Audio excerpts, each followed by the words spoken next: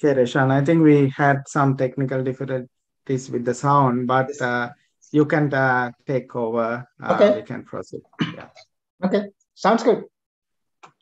Hello. Good morning, good afternoon, and good evening, depending on the location that you are joining us today. My name is Reshan Fernando, and I'll be serving as the moderator today. I would like to welcome all of you to the second talk of the CUFSAA Distinguished Speaker Series. If you're having trouble joining via Zoom, please note that you can either use the Facebook or the YouTube channel. I want to mention a few housekeeping items. Please mute your microphone during the talk. We will have a Q&A session at the end, but you can type your question into the chat box or through the Facebook or the YouTube. Well, as an alumnus of University of Colombo and as a student who had the privilege to sit in his class, I'm excited and honored to introduce our speaker today. Professor A.P. De Silva is no stranger to many of us. When you hear his name, the image comes to you is of a passionate and a caring lecturer with a big smile, wearing blue jeans and a t-shirt and slippers. That's how humble he is. Professor De Silva graduated from University of Colombo and went on to Queen's University, where he completed his PhD and postdoctoral research in photochemistry. After serving several years in the Faculty of Science at University of Colombo, he went back to the Queen's University. Professor De Silva is a well-known and a highly accomplished researcher. He led the invention of the experimental field of molecular logic. In 1993, he published a paper in Nature. It was titled "A Molecular Photoionic and Gate Based on Fluorescent Signaling." This seminal publication revolutionized the field of molecular fluorescent PET sensors and switches and led to its explosive growth and numerous real-world applications, which he's going to talk to us today. Professor De Silva has received numerous awards and accolades over the years. I would like to share a few with you. In 2020, he received the Boyle-Higgins Gold Medal and Lectureship.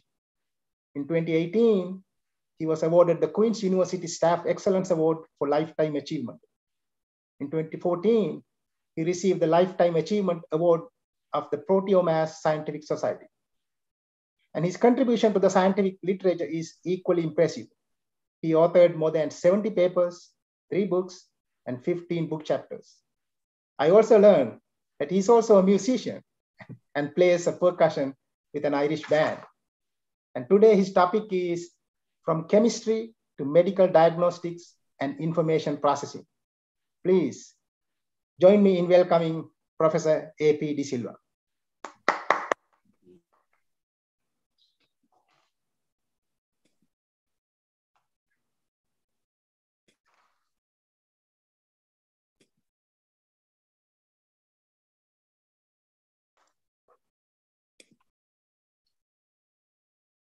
Is the screen on? Yes, it is. Okay. Then I can slowly start. Thank you very much, Reshan, for a heartfelt introduction. And thank you also very much for the CUFSAA committee, especially Reshan, for organizing it all in the background. So I'm very, very honored to do this talk for the CUFSAA membership in various countries. But I especially want to also remember that CUFSAA represents the Faculty of Science in our university, and therefore there will be people of various sciences and mathematics who will either watch this live or watch a recording later on. And I'm just a poor chemist, so I will try my hardest to be understood by everyone. I will try to make the time that you have committed worthwhile. So thanks again to everyone who is getting involved either now or later for giving me 40 minutes or so of your time. And I especially want to start by addressing the undergraduates at the Faculty of Science at the University of Colombo now, because I realize that you will feel that there is a crisis, and therefore when we are dealing with basic problems of living, what's the point of listening to somebody talk about some chemistry which is stuck in a university? I would appeal to you to allow me to present my case to you. And in the case I want to present to you, I want to start with something that happened today, just 3 hours ago, these lines at the bottom of the screen. As you know, all of us are scientists of one form or another. We are not politicians. But at the same time, most of us are interested in current affairs because as scientists, we are interested in gathering knowledge. And so we want to know what happens in different parts of the world at the current moment. And so this is something that happened, as I said, 3 hours ago. The UK Prime Minister resigned as the party leader just 3 hours ago. So if we think Sri Lanka has crises, yes, UK has a crisis as well. So the Prime Minister said this: if things seem dark now, our future together is golden. Now, I'm sure, especially addressing the undergraduates here now, you will say, that is something which is so commonly said everywhere, and by politicians especially, that it's bad now, but it will become better later. But I again appeal to you, we are all scientists. And when we are scientists, allow me to show the case that in our case, this can be true.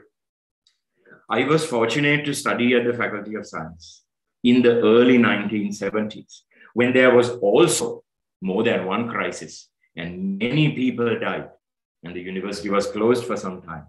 But still, we came through it and we continued our science education and we learned to prosper in different ways. And then again, I was fortunate in the early 1980s to be back at our Faculty of Science and to teach and learn there at the time. And that's the time I met Reshan.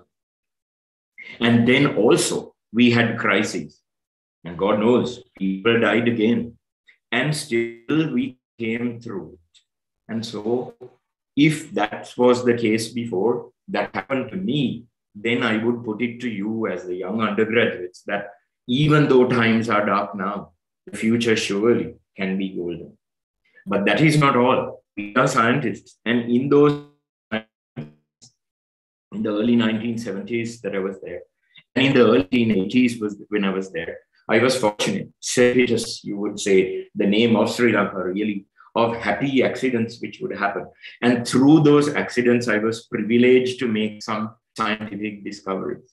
And what do we know about science? Science is when we establish a truth, when we find out the conditions under which that truth will hold, that truth remains. It remains for all time, and it remains for all people everywhere. That's the big difference with politics in science.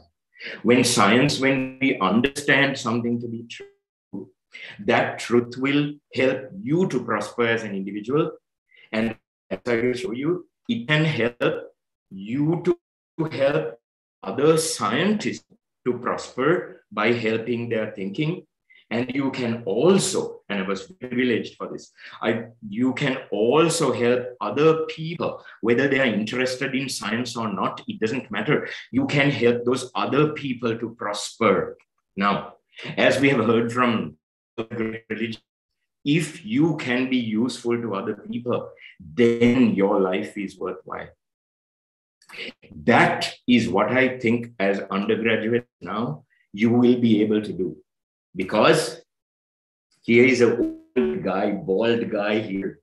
And if I was fortunate enough, starting at the Faculty of Science at our university, to do a few things with the help of good friends, and I'll show you some of those things now, then you must feel for yourself as an undergraduate that even if times are hard now, you have the talent, you have the enthusiasm, and you have the creativity in science that should enable you to do similar or bigger things.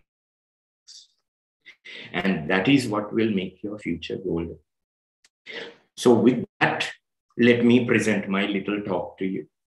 And as the title says, and as Reshan kindly pointed out, I want to take you from chemistry that I was privileged to do with these hands, with how we can go across from chemistry, across the spectrum of biological science, botany, and across even into medicine, which is in Kinsey Road, but we can get there. And I was privileged to get there.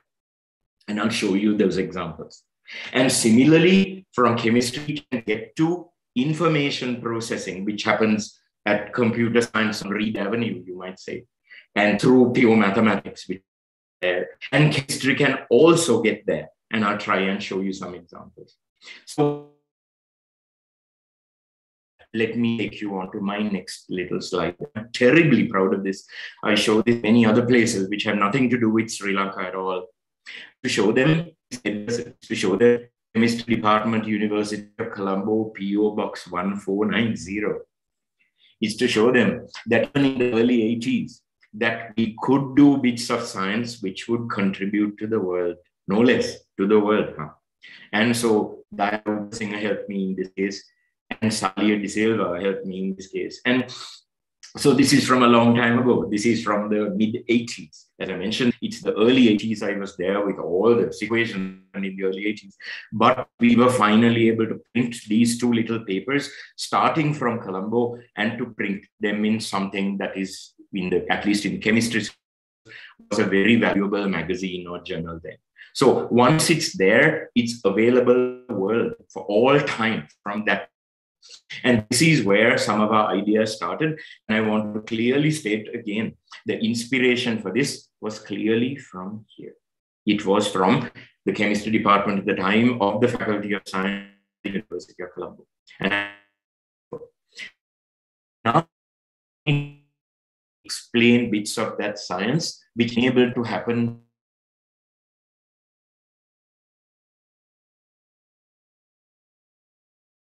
actual other people. The story is basically here. And this again is a slide which shows the places to show them that there is such a place called Colombo and a place called Belfast. And both these places represent capacity of small but great places. And in those places, at these times that I'm talking about, there were difficulties of various kinds. Northern Ireland had bigger crises than Sri Lanka at that time. And so because of that, these are difficult situations. Facilities would have limitations in certain ways, but still worthwhile science can be done. And here is a little of that science. This bit on the side is just if you to later Google up for evidence of things, you these journals, but that's not important. The importances are in the pictures I'm trying to show you. So what we tried to do was to build a way by which humans can communicate with molecules. What are molecules? A quick reminder. We start from the laws of nature, the atoms, of course.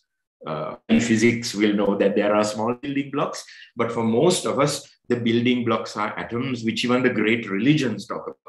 So philosophers have always realized the value of the small building block. And if you take the smallest building block, the atom, and you organize it, connect atoms together, you can build patterns of atoms. And those are molecules.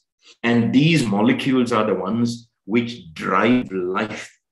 So for the life scientists among us, these are the molecules that will underpin the botany or the zoology that you do or medicine we do. And of course, these subjects are important to us because we are living things. And therefore, when we are ill, we need quick repair. And then we've got to go to the medical people to help us. And they need tools, and tools come from chemists who know molecules as well as anyone. And I want to show you one of those tools by which molecules can communicate with people like us. And to do that, we have to teach molecules to perform this really difficult function. How does a small molecule, nanometer size, communicate with a person like Reshan, who is nearly 2 meters? So how do we make that bridge? The bridge is done with light, and the light is fluorescent light. And the fluorescence light comes from which are called fluorophores. The word doesn't matter. It's a dye, something which is very in color.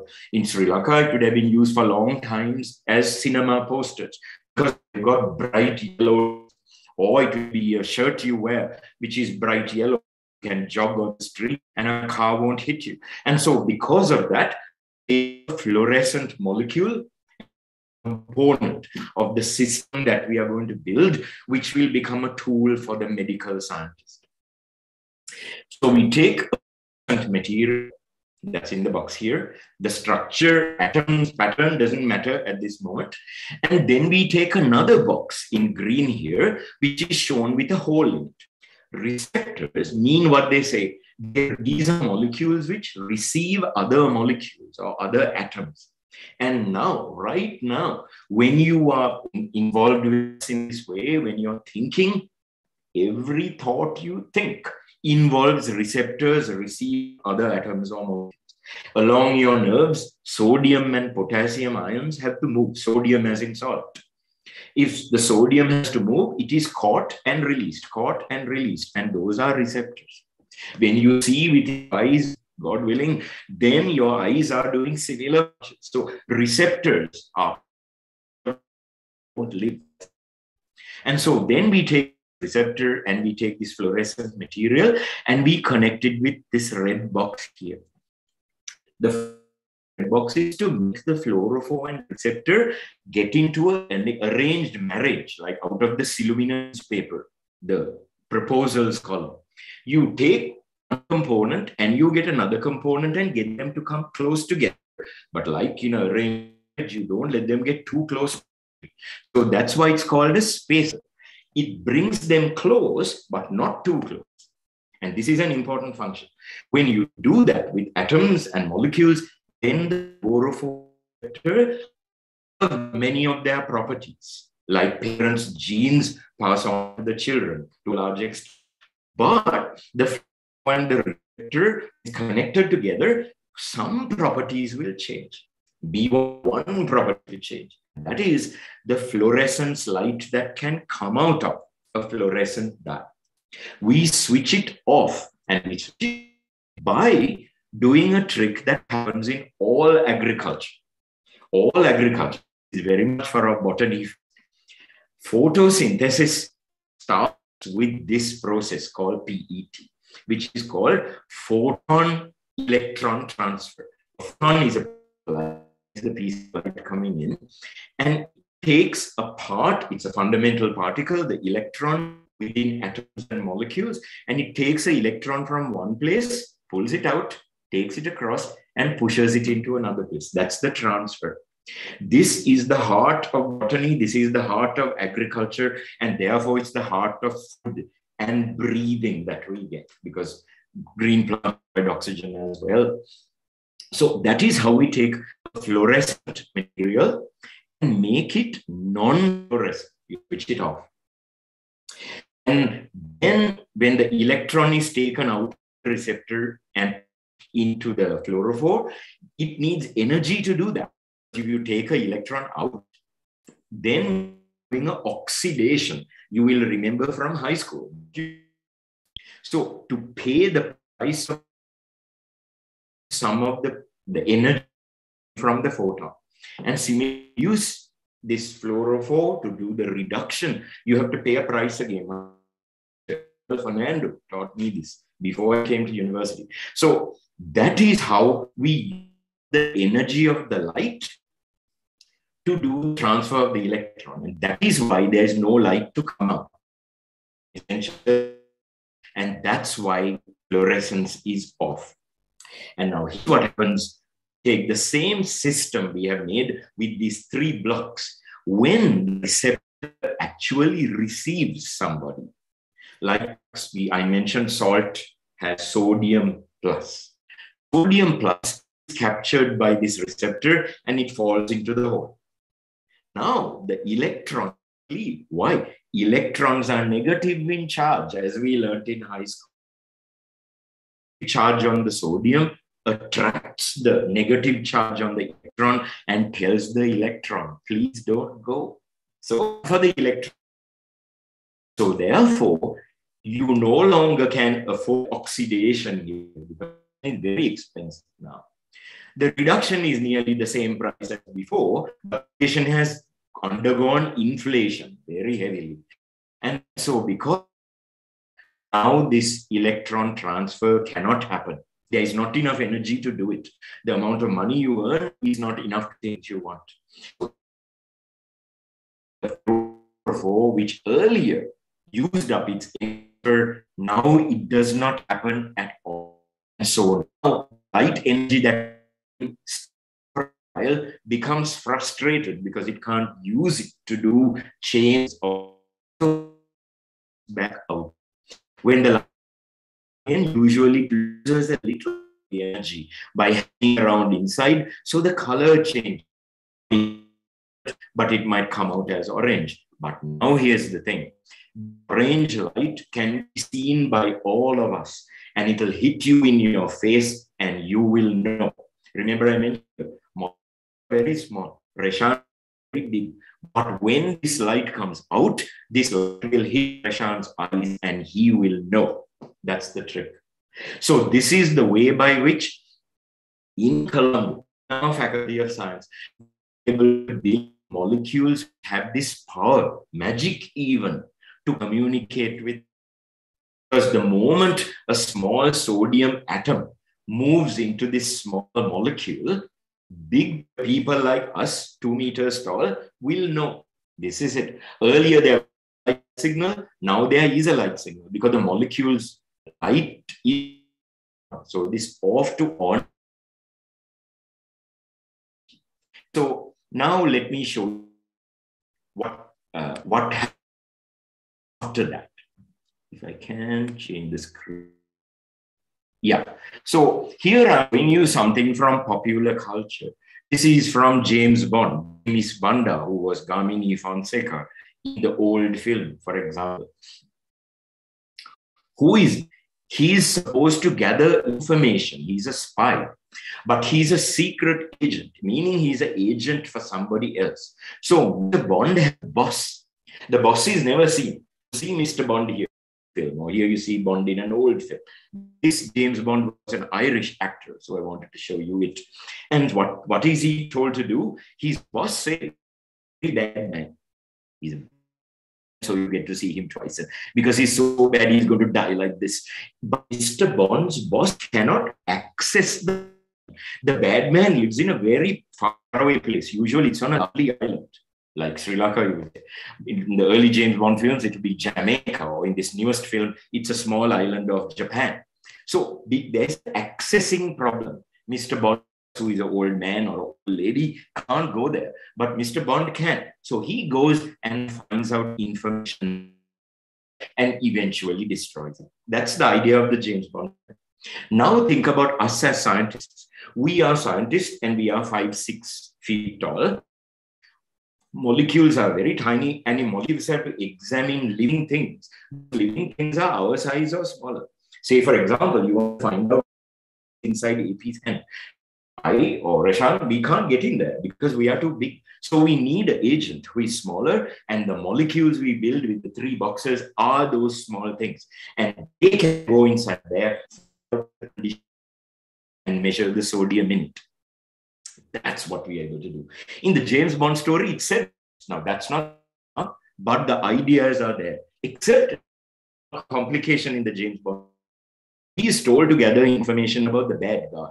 But then he finds somebody else on the left who is much better looking than the bad guy, so he gathers information there. Wrong target. In biology and chemistry, we have a word for this. It is bad selection. So we have built our molecules to be better than Gamini Fonseca. We have to make our molecules more capable, not be distracted and go to the target only. And that's why molecules, when they are planned like this, they are miniature, small James Bonds. So we know the James Bond story, we don't even need the science. So this is how the James Bond molecules work. There is a little beaker, and in the beaker there is a little water. Over these beakers shine ultraviolet light, which we can't buy on. So that is up here. And then, as you can see, it's black. There's nothing to see. But here, the beaker up here, also containing some of the molecules. So can do off to on in different colors here, for example. And again, here I can mention something which I first learned in pure mathematics classes at our faculty. And when we learn set theory, for example, we learn logic operations. This is a simple, it's called the yes logic operation. And input is absent, the light output is absent. The back is present, then the light signal is present. Input and output are always real. And this is the yes logic operation. And similarly, with the same system I show you now, we not logical option.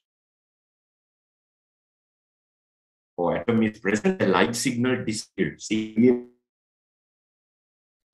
And this idea is basic for the Faculty of Science. In those papers I showed you with Diagnostics Singh and Nalin Silva were picked up all around the world. And now there are over 1,130 labs, which I have counted individually. So there will be more, which I will as time goes on. And doing that kind of research now. He's a prize winner here. And he is a Nobel Prize winner here. So just to show again how an idea which can happen under difficult circumstances, the middle of national crisis, can become something of value in faraway places, even now, much after 1980s. So that's a lesson. And again, address my graduates among you. Today, here, I hope that you will be able to do similar things and exceed this in the future. There are examples for you. And it's a chance for me to show how the idea has spread to different parts of the world over the 4 years or so. Method has been. So now I want to show you a specific case, again, which I addressed to the undergraduates, to say that not only can science help you to prosper individually, like many of the CUFSAA members who do well in examples of that, for instance. And similarly, when we do science, we can help other scientists to think, which I showed you in the previous world map, which is only a sample world map. As I said, over 1,100 people, labs would participate. So the numbers are much higher. Here is an example which I was very privileged to do with Roche, the giant multinational, and the scientists from there who helped me. And here is also something I hope you will do later. Just on your computer, medical.com. Later, if you have a little more time, go to idex.com. And then you can see how these ideas which started in the Faculty of Science so long ago are now used around the world today. And again, an example of a molecular structure, but don't worry. If you're a botanist, zoologist, computer scientist, mathematician, physicist, that's okay. The green part is, this is the green receptor I showed before. Here are some atoms. Here is a pattern, which is a circle, and a sodium ion is a sphere into this space. That's it. That's the capture. And it's in pink or red. And here fluorophore in yellow. And this is the basic idea which was developed at our Faculty of Science.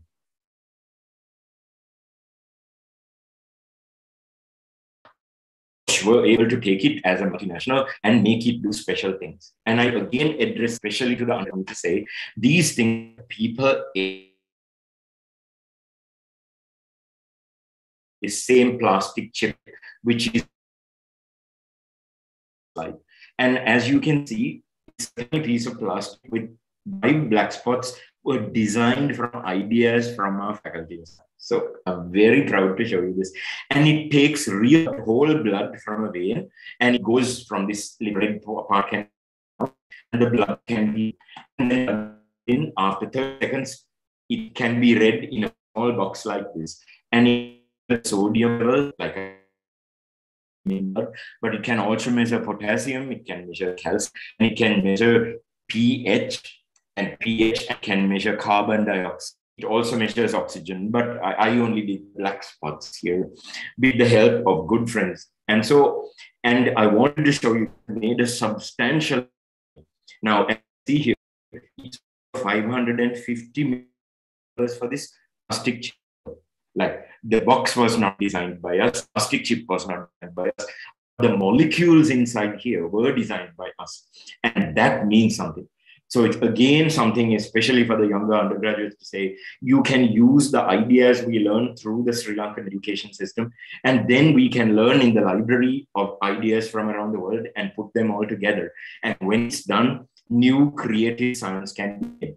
And I give you this as evidence that it is creative new science, because here is science helping people everywhere. And I must also say, this was used during in Sri Lanka during the early 2000s for suicide bomb victims, for example.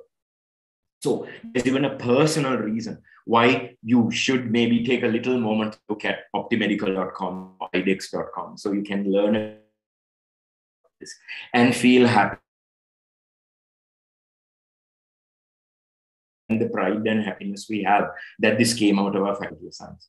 And again, I mentioned Dara's name a little ago, and I want Nimal Gunratna, who's in Belfast with me, the closest to us. And so we made a flow and the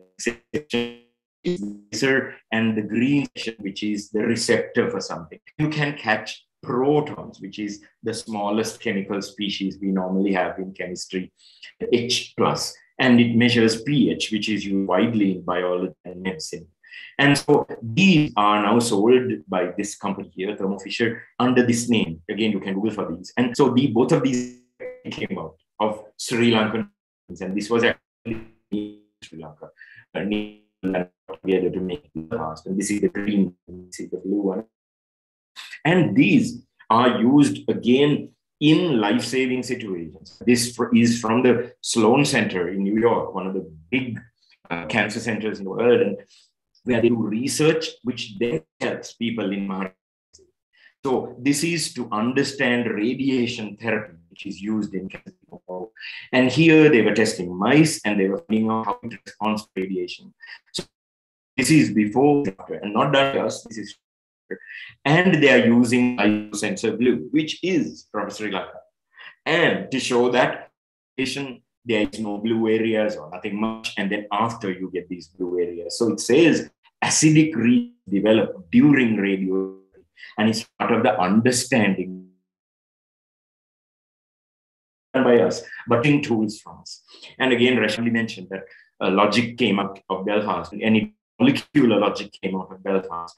And Boolean algebra, which I learned in pure mathematics at the Department of Mathematics in our school, in our university. George Boole, who also was in Ireland, 150 or 170. So, and Nima here is my good friend Colin, he also works here. And together we were able to make the first discovery, the first case, the first way of experimentally showing that molecules can perform computing or mathematical functions. The first case. And so these are the books again that Reshan kindly mentioned. It's actually a book, but translated and Japanese. And I'm very grateful that the people in China and Japan realize this is a valuable topic for their young people to learn in their mother. So many things have happened since that time. It's nearly the 30-year anniversary. And I'll finish with one example of human level computing. So this is for our biology friends. Like, of course, life is the highest expression of creativity. Many of us would agree. But this is to show that molecular chemistry lab can still do those same things. Why? Because life, as I mentioned earlier, is a molecular information technology.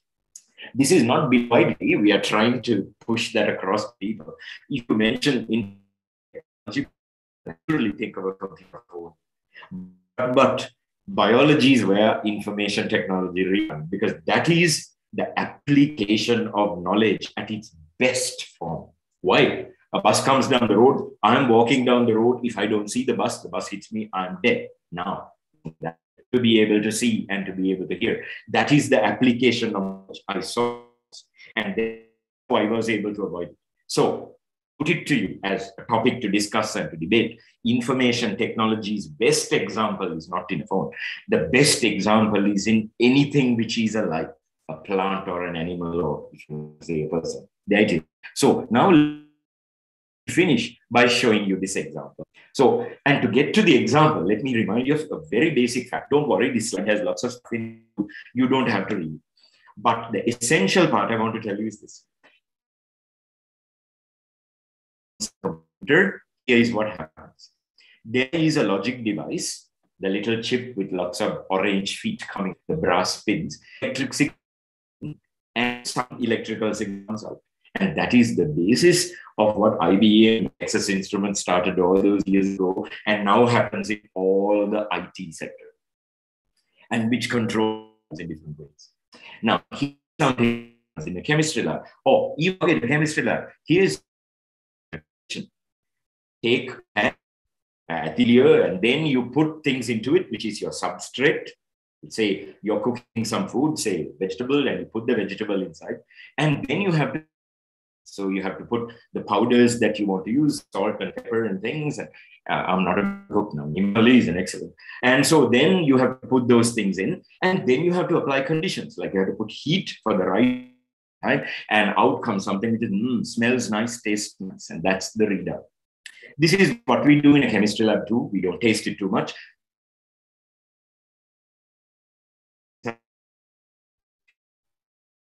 There are inputs which has to go into some substrate, which device, and out comes a result. See, computer science and chemistry or human experience in fiction are the same. Action, reaction, that's what this is.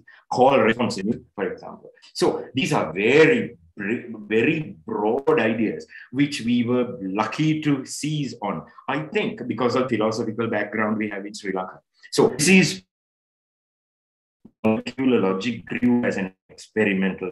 So again, there are maps, and now there are over 1,430, I think, for the last count, individually counted. I have counted them. So they're in the future, and there are people outside of chemistry in this. There are many molecular biologists who do DNA work, and entomologists and geneticists, and even computer scientists. It's wonderful. Now they have wet labs in computer science departments. Molecular logic. Here's my last example, and I thank you for your patience, and I will stop. Here is an example of something that you're doing now. You're doing this now. We all do it when we are awake. If your eyes are open, you don't even have to be listening.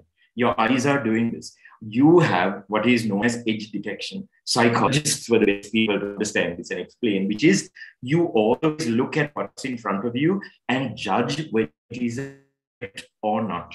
If it's a big elephant coming at you, then you must run. And so therefore, threat perception is what it is, and your eye does it, and the retina in the back of your eye does most of it. And what it does is it takes a photo of what's in front, then draws only the outline, because it's less information. In the modern world, we talk of big data, but your eyes are doing small data. They take the information in the photo, reduce it down into just the lines of the image, and send it to the brain. Why? Small data is faster to process. And so it sends to the brain and asks, have you ever seen an edge of this shape? So it's an elephant, it'll have big ears and a long nose, and it can spot it in milliseconds. Biologists have done the measurements on that. In milliseconds, it will say, here is the edge, it's safe, it is not an elephant, it's just Reshan. So it's fine. So then I relax and I look at the person, we smile, we talk. So that is what which happens in all of us, and it happens with molecular systems. So there is molecular computing, looking at something at all. And again, with friends like Joe, Jessica, and Tom, to address this. And of course, as you know, edge detection is done in TikTok and Photoshop and everything else, in Zoom included, to your background, for instance. These are very common things. So here is how we just take like a square, we cut a hole in a piece of black plastic. Here is just a filter paper that many of us would have used in chemistry labs, which is soaked in our molecular logic materials. And then we cover the filter paper with this mask and shine ultraviolet light through it. And by controlling that, see, after shining light for 16 minutes, you know, or the 32 minutes is best, you now edge in orange. And middle is all like blue again, and the outside is all blue again, and you just see the detected edge. This is what your eye is doing all the time. Of course, your eye does it much faster. In 1 millisecond, it takes half an hour. So it improved it a lot. Years after that. So thank you very much for your time. And I will say again to the undergraduates, science will look after you even if many other things and systems will not. And so having said that, I'll thank you and hand it over to Reshan.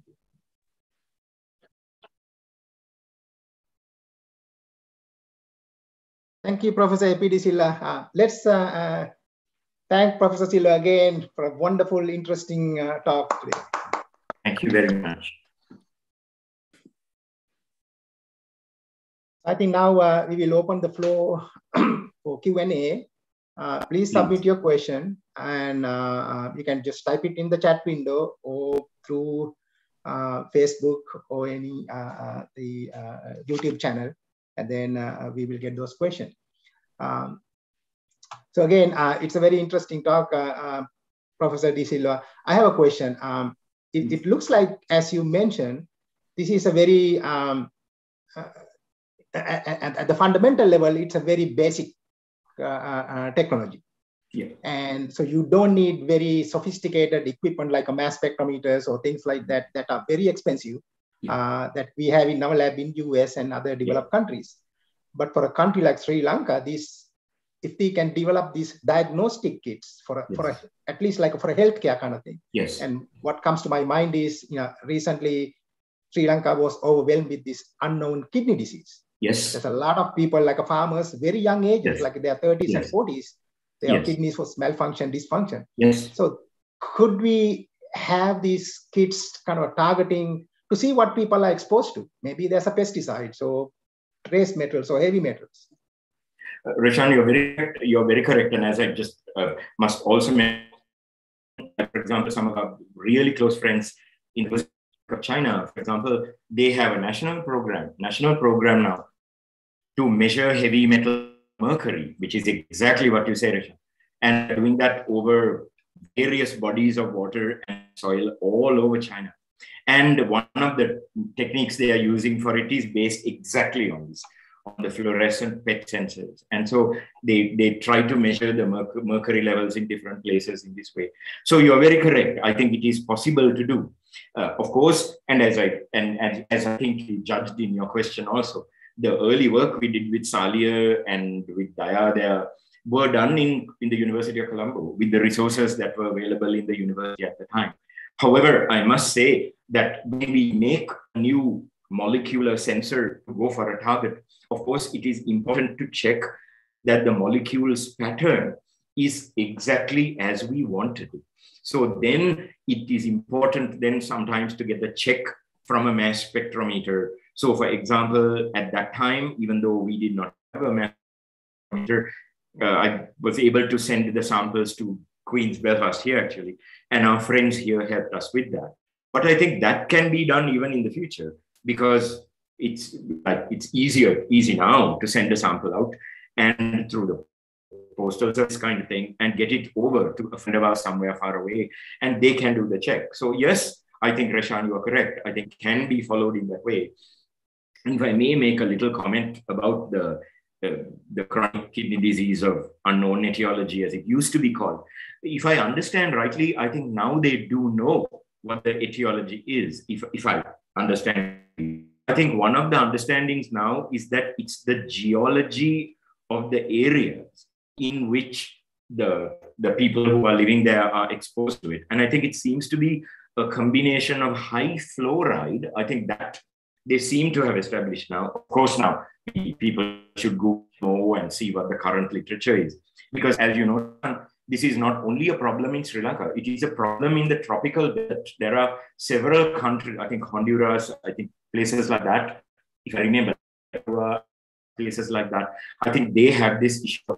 And so in many of those cases, I'm not sure what exactly they found, but I think there is some in Sri Lanka, it's the rocks below. And if it has a high level of fluoride, which may be coming out with something like magnesium, and I think they're trying to find that out.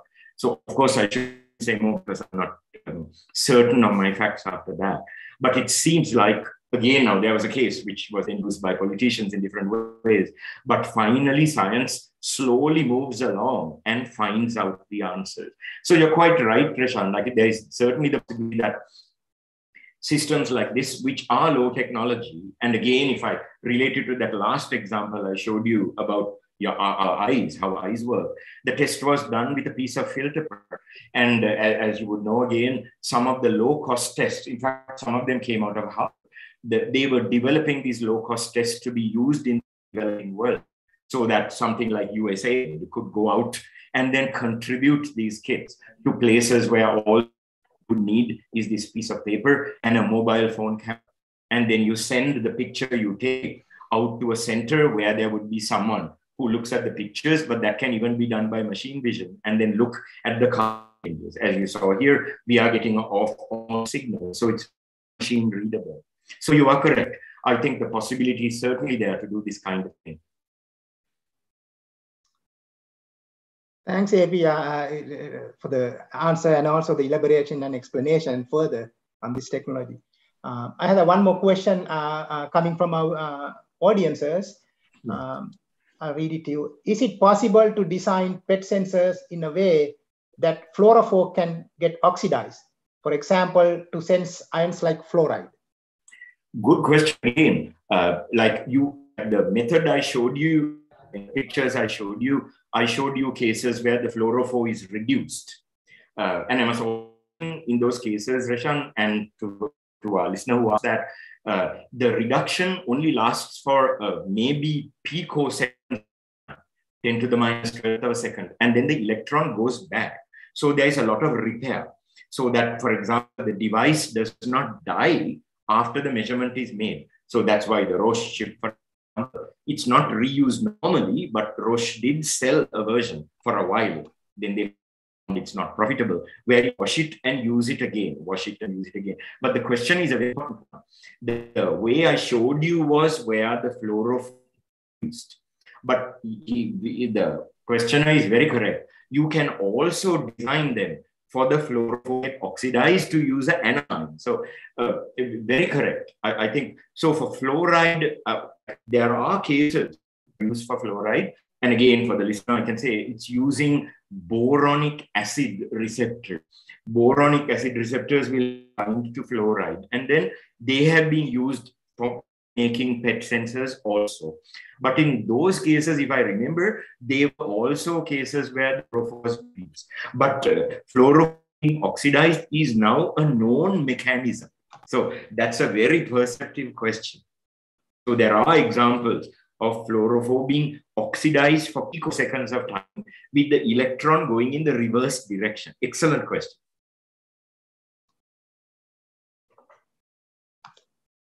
Thanks, Professor A.P.D. Silva. I have a comment, I think, from Vikram. You have a question or a comment you would like to ask from Professor? Yeah, I just want to thank you, Professor A.P. This is really entertaining talk. Even though my area is mathematics, I learned something from your talk. Thank you so much. Oh, I'm very grateful for the mathematics department because they allow me to follow pure mathematics, even though that was not my subject combination. So I'm very grateful for all the people who were there. Like at that time, there was like Professor Samaranayaka was there, Professor Gangadharan was there, Dr. Dharmaratnam and Valentine Joseph were there. So I'm very grateful. In fact, Dr. Dharmaratnam taught us set theory. I'm very grateful for the Boolean logic. So we go with something I'm very grateful for. Thank you. I have another question from our audience. Excuse me. Thinking about the applications of PET in cancer diagnosis, yes. Do you think these techniques would be helpful in the diagnosis of both solid and liquid cancers? Yeah. It's a lovely question again. Lovely question. In fact, the answer is yes. Because again, it was not done by me because I'm a poor chemist, but this work was done, it started off in the University of Kyoto, a person called Hamad, and then it was developed in the University of Notre Dame in Indiana. What they do is, as the biology community, and I'm sure as our questioner knows, At the early stages of cancer is where, now again, my knowledge base is very small, is where normal cell breakdown does not happen. So normal cell breakdown is where apoptosis takes place, where the cell is broken down carefully and systematically, and it becomes like the garbage collection. It takes away all the parts of the cell, it dismantles the entire cell, all the parts, to reuse the fundamental components, which is the ultimate in sustainability and recycling. So apoptosis is a very natural phenomenon, and we all do this all the time. And it's a privilege to hear some leaders of the field talk about how it counts the days, the DNA telomeres, they are called, the end of the DNA unravels. And then the cell knows when it's too old and it says, now it's time for me to die. And then the cell has to tell the garbage collector how to die. It has to put a signal on the outside of its house and say, I am ready to die. Take me to Kanatta. And it has to do that. And it does it. And it does it by taking a fat which is living on the inner membrane of the cell, and it takes it to the outer membrane of the cell. It's, if my memory is right, it's called phosphatidylserine. This comes to the outside. And the moment it's on the outside, the advertisement says, I'm old, I want to die. It's like euthanasia. So all the cells do this. So earlier they had a very complicated test, which I remember, if I remember right, take days to do. It's called the annexin 5 assay. Now there is a PET sensor test for it, which is immediate, which again uses ideas, the fact that the cell membrane, the phosphatidylserine which comes outside, is more negative. So then zinc 2+ ions are used to bind onto that from the outside. And we basically have a PET sensor for zinc, which is what Reshan mentioned with heavy metals. So that procedure, starting from Kyoto, is available as an apoptosis sensor. So, of course, the question of can we diagnose the line of a tumor, for example. Now, I do realize it's a very powerful area of research. And in fact, I showed you a couple of Nobel Prize winners, that first slide for patients. One of them was Roger Chen, who used to work in San Diego. Sadly, he passed away a few years ago. At the end of his life, he was collaborating with a surgeon to do exactly that, to try and get the place of the edge of the tumor. One of the ways they were approaching that is that solid tumors have lower pH than normal tissue, because it's a solid tumor laid down too quickly. So it can't do normal respiration. Metabolism is different and the acidity is much higher. So you can measure. So Roger Chen was ideas like that when he died. But I am aware, like for example, there is a lot of research on delineating tumor now by using molecular sensors, and a good fraction of them are using PET designs. So we can be very happy about it. Again, excellent question.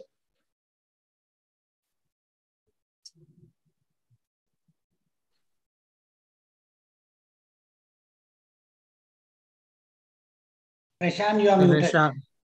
Yeah. Oh, I apologize. Can you hear me now? Right? Yes. Yeah. Some of the early applications use substrates that synthesize molecules. And then you also mentioned some of these substrates could be naturally occurring biomolecules. What is the current status in this field? Are there more interest in using synthetic molecules that optimize the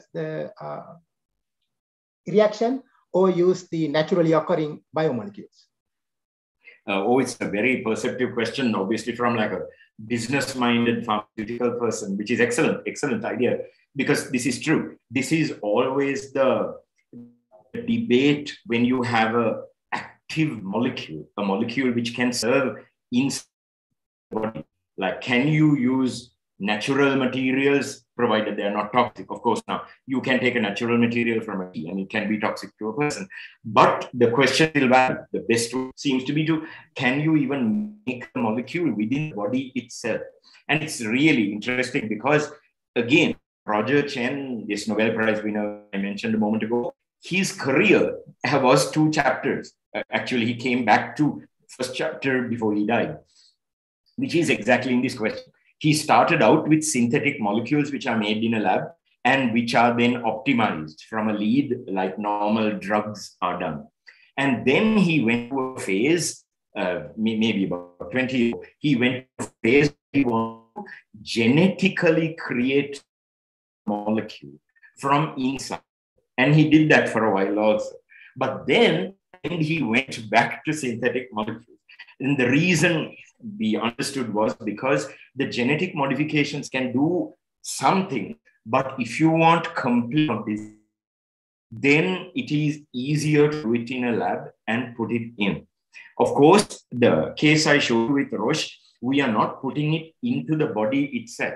We are only putting it into a little sample of what the body provides. So, a little bit of blood. So, for example, FDA approval was very fast because we were not putting it inside the body. So, we could take a small blood sample, take it out, and do the testing. And if we can take other fluids from the body similarly, then the possibility holds equally strongly. So, I must say, my own experience does not go very far along the genetic modification route, but the use of natural products certainly happens very well. For example, I can mention Sali Silva from, like he did a lovely example a while ago of taking an alkaloid.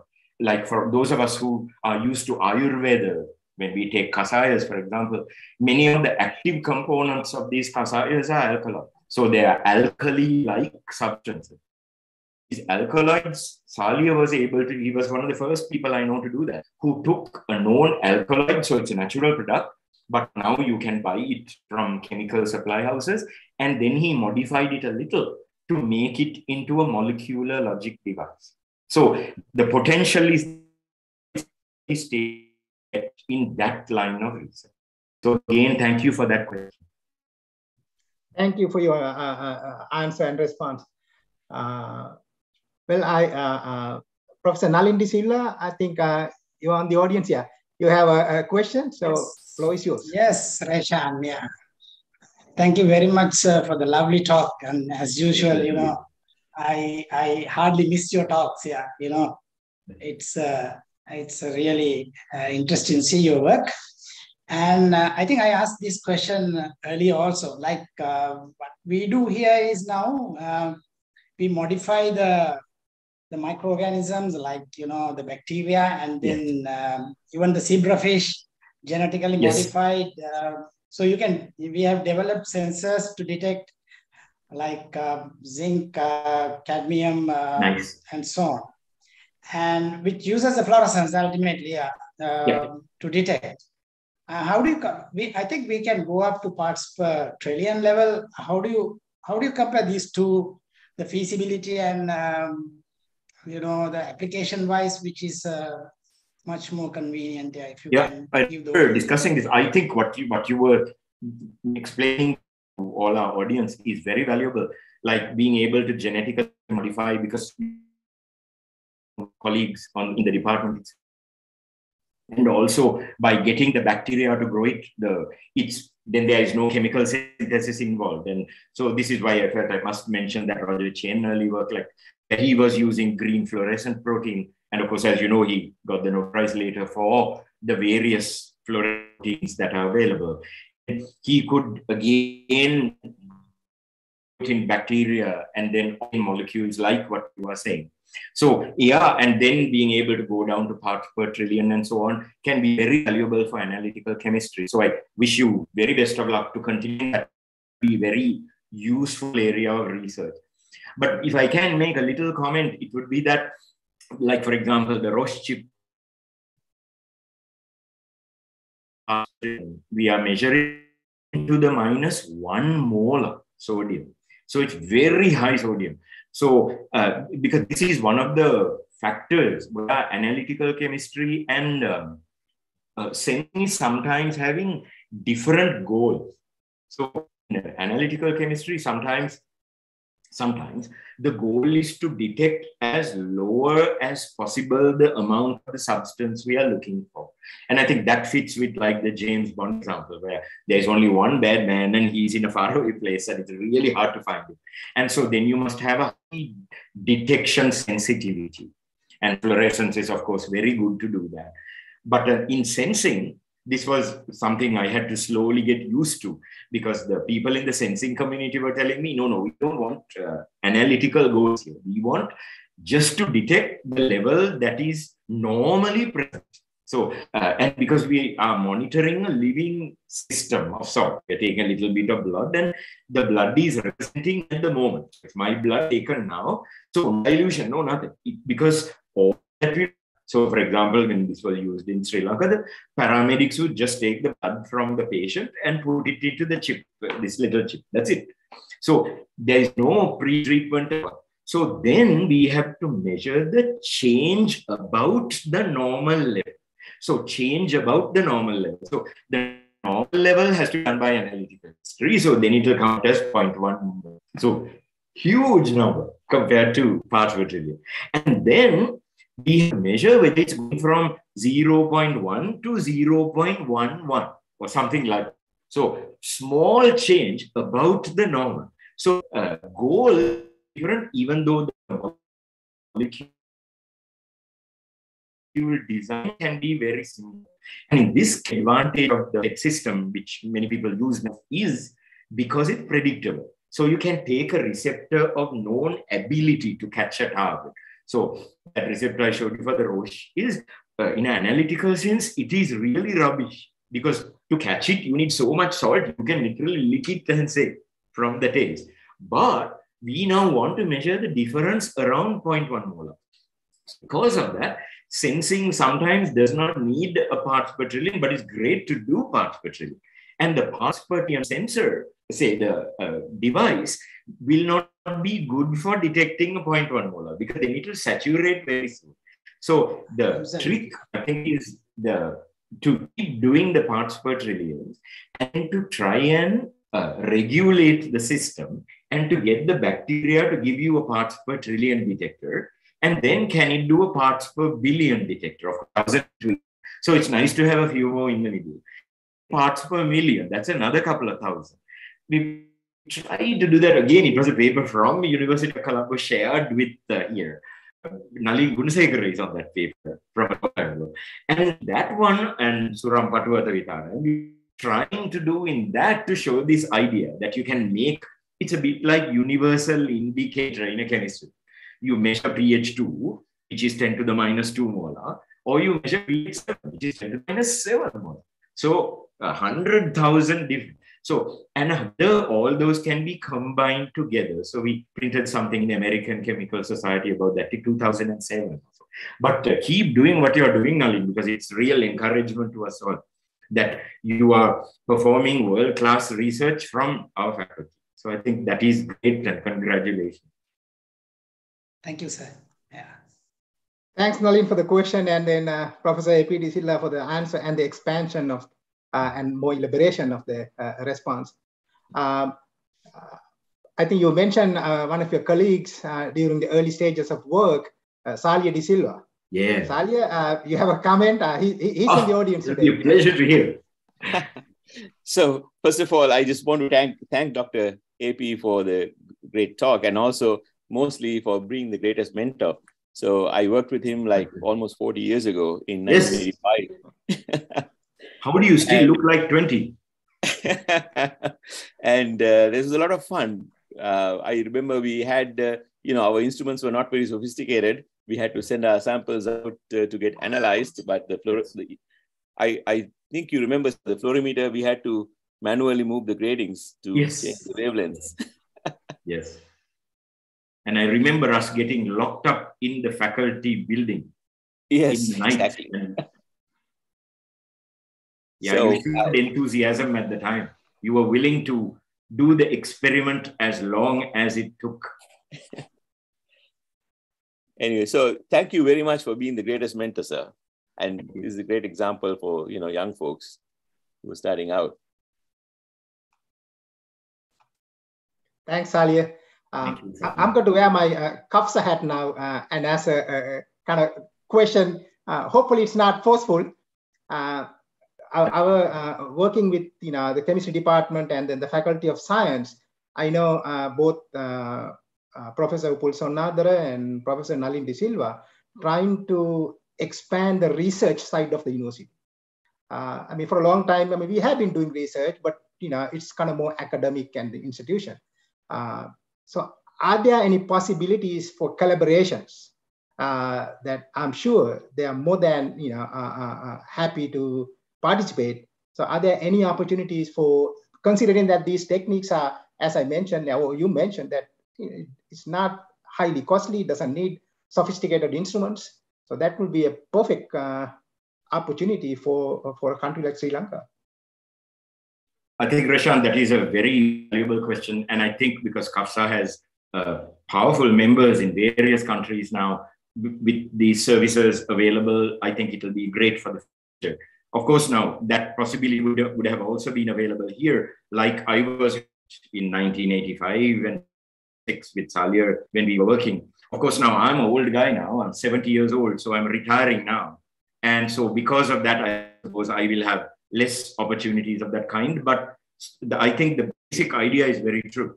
And if there were needs for that kind of collaboration, I think, of course, I think all of us will stand ready to help as much as we can within the practical situations that we find ourselves in. Oh yeah, very much so. Thank you. I have one last question before we end this session. It's asking, can you talk about little about the differences of the PET and FRET, F-R-E-T sensors, and brilliant. how differently Brilliant. they are used in biosensing? Yes, yes.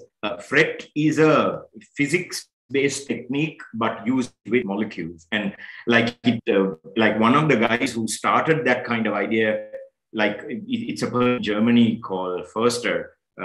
He was one of those people who deserved a Nobel Prize according to many evaluations, but he was a member of the Nazi party.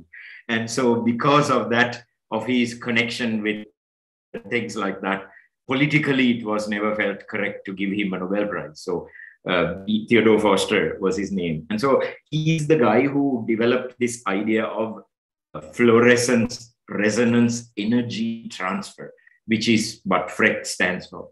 And the questioner is perfectly correct. In biochemistry, this became very popular and still is very popular. And so the PET system, like from the beginning, we were very aware that both words would sound similar. And in fact, in some conferences, they would do PET and PET comparisons, and which is what we are being asked for now. I think it's lovely to discuss. Oh, yeah. So now, I think in the biochemistry community, I think FRET would be much more popular. I think it would be used much more because it has this long history. Theodore Forster was from the 1950s. And then many of you might remember we used the biochemistry textbook by Stryer from Stanford. So that, because he was popularizing it as well, then the technique became very widely used among the biochemistry community. And of course, it has gone even further. But then PET, of course, as I said earlier, I'm a chemist, so with not much of an understanding of biology or the biology attitude, which is needed in these things. So we would normally just do the chemistry and hope that biologists will take it on. And they certainly did. And Roger Chen was wonderful in this regard. As I said, he was doing it independently. But it was lovely to discuss with him in the earlier years. He was doing it maybe without the chemist bit of background, but his chemistry was wonderful, and oncologist by training and physiologist as well. So he was able to get ideas across into the biochemistry community through the pharmacology and the physiology people. So PET is still used more in the physiology part, where you are doing things within the living system as it lives. And so I'm very grateful for that. So, like, for example, PET sensors continue to be used to visualize living systems. Like, again, Nalin mentioned zebrafish. And so, because they are transparent, you can see what's inside them by using this light signal. It tends to be used more in an environment which can be controlled. And I must again mention another weakness Roger Chen overcame. It has the problem that it's an off-on switch only. And so because it's off-on switching, you have to control the other physical parameter. How thick is the cell? what are the dimensions of the cell. And of course, the cell is alive, it's doing its own thing. And then you cannot control those parameters. And there are several other parameters which are hard to control. And so because of that, PET systems are used for off-on type of diagnostic situations. Though a Roche chip is a case where you control it and use it for quantitative measure to save life, literally. So if you control the environment, you can. So in biochemistry in general, you can control the environment. You can put it into a nice glass cell, for example. But if you want to do physiology kind of situations, then PET has this weakness. So they use PET to demonstrate principles. So for example, there was a cover of Science magazine, a cover of Science, and it came from Harvard, where they showed how the cell has its internal communications. And that was done with a PET sensor. It showed calcium waves like a tsunami. You can see the spiral waves develop, or like a photo from a satellite of a typhoon or a hurricane, a tornado. And you can see this. And those were done with PET. Why? Because it's a very off-on system. You can very clearly see. And that's how it ended up on the cover of Science, as one example. So FRET will continue to be used very successfully in biochemistry because it uses colors. So when you use two colors, it has self-referencing. So you can correct for physical parameters. For example, the cell decides to get fatter while you're watching it. Then the light signal will go up from both colors. So you'll have blue and red, and both blue and red go up. And then if you ratio the blue intensity to the red intensity, which can easily be done with a microscope just by changing a filter, then the cell gets fat. On the other hand, with normal PET systems, which are very simple, but because they are simple, if the cell gets fat, the light signal goes up. And then you think, oh, does that mean the sodium went up? No, the cell just got fat. So now there are self-referencing PET systems also, where we attach another color separately. So the problem can be resolved, but now the FRET systems can do similar. But one of the big differences between FRET and PET, if I can say for a couple of minutes, PET works at much shorter distance. So we had the 3 boxes, and the 2 boxes are very close together because the spacer is 1 or 2 atoms. So because of that, PET works across like 0.1 nanometer or even smaller, whereas FRET will work over 5 nanometers. So it's great. FRET is used, for example, for DNA which come into a loop. So you open and close the loop, and you can change the distance from like 5 meters down to a smaller number or a larger number, then you can use it for these purposes. But there have been people to use DNA things and also in general protein. When the protein changes its geometry, if the geometry changes 2 things within 2-3 angles, then PET has been successfully used also. Those are some of the pluses and minuses of FRET and PET systems. Thanks very much for the question. I think at this point, I will conclude the Q&A session. Now, I would like to invite Dr. Nalin Silva, a Senior Professor of Chemistry and Head of the Department of University of Colombo, to deliver the vote of thanks. Nalin? Thank you, Reshan. I will not take much time now. I think we will listen to a great lecture by Professor A.P. Silva as usual. To conclude, to give the vote of thanks, I will take a couple of minutes, to tell a little bit on Professor A.P.'s, which we have not probably discussed at this moment. And I think he can't, we know that he's the top 3 in the world for this discipline. I sincerely hope that if a Nobel Prize for chemistry is to come to Sri Lanka one day, his work should be rewarded. Yeah, he was nominated a couple of times, I think. Is it correct, sir? More or less, but there are lots of nominations. There are hundreds of nominations. I know, but there are reasons for you to get nominated because we are very proud of you, at least to get the nomination, and hopefully we will see, because three of you, three teams. Yeah, I mean, three people. I mean, Nobel Prize is normally shared between 3 or 2, and see whether we will see. We'll be optimistic on that. Or that's my comment on how I see as a researcher where he stands. Even though we don't value our the country is not ready to get the maximum benefit of the talent outside Sri Lanka. So he's one of them. And there is another one in audience, Professor Tilakaratna, also there I can see. He is doing a lot of cancer research and so on. So, and one more thing about the inspiration that we got, he always believes that the good science will not come from sophisticated labs. Harine sir? Yes, I do believe that. So you have been telling us, yeah. So that is the inspiration we got when we joined the department 1998.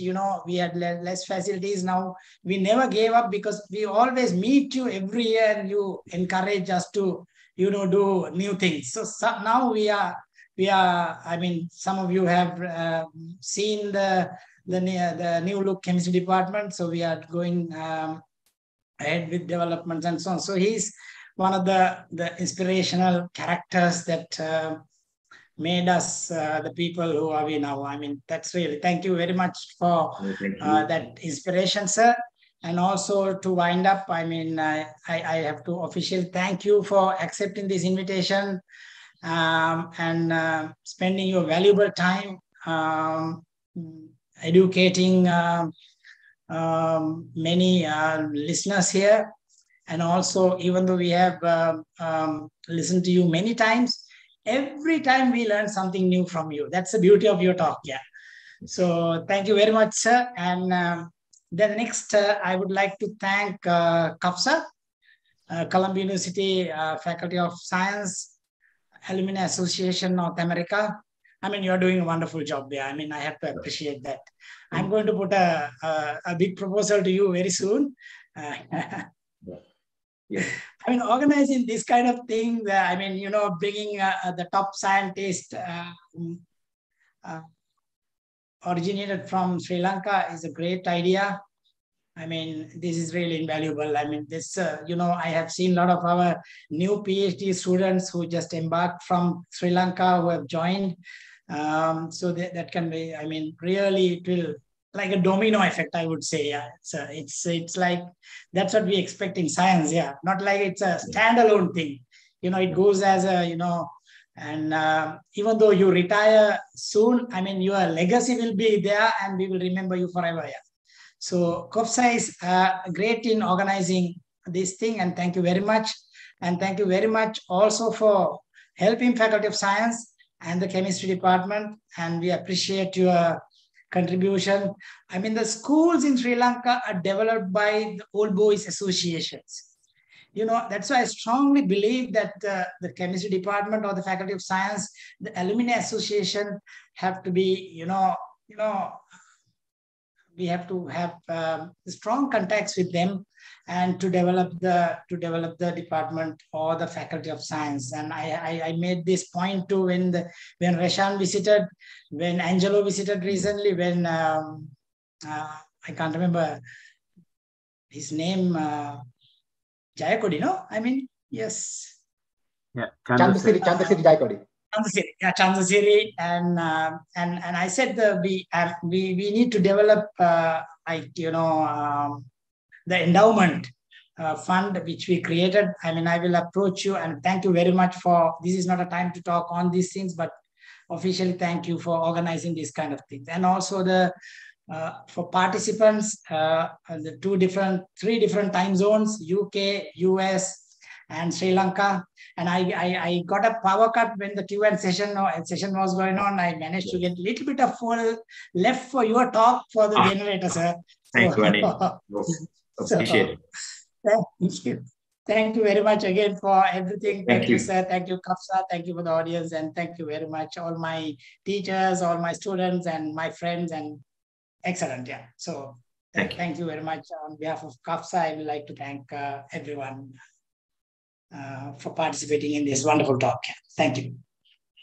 good night from this side. Yeah. Thank you, Nalin. Appreciate it.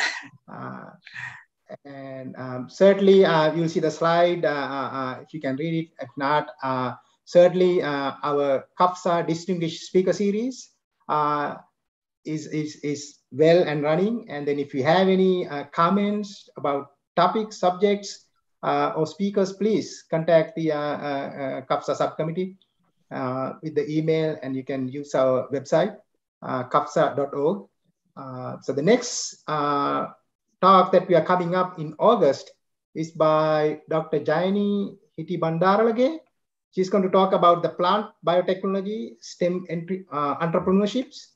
So I hope that you will join us for that talk, and we will continue to have a collaboration with the University of Colombo and also our alumni, wherever they may be. And I want to again emphasize the what Professor A.P. De Silva mentioned earlier. We recognize the current situation is challenging in Sri Lanka, to say the least. But I hope you got some inspiration today. As students, you have a bright future, and many of us have gone through some of those things and have come out of it successfully, because you have fundamentally you have a good education that anchored in University of Colombo Faculty of Science. With that, Professor A.P. De Silva, do you have any last comments? What you said, you summarized beautifully, Reshan. I think what you said is the truth, which is CUFSAA members are an example of how success come after undergraduate study at the Faculty of Science in the University of Colombo.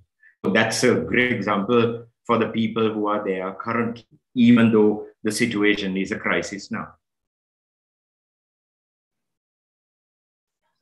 Vikram, our current president of the CUFSAA, do you have any lasting comments before I conclude this? Nothing except I really want to appreciate, taking time, Professor AP. That was a great talk. Professor Nalin, thank you for your vote of thanks. And Reshan, you did a great job moderating. And I also want to thank our subcommittee, hardworking subcommittee. Thank you, guys. Thank you. We'll conclude our session today. So again, please join me thanking Professor A.P. De Silva again for a wonderful and informative talk.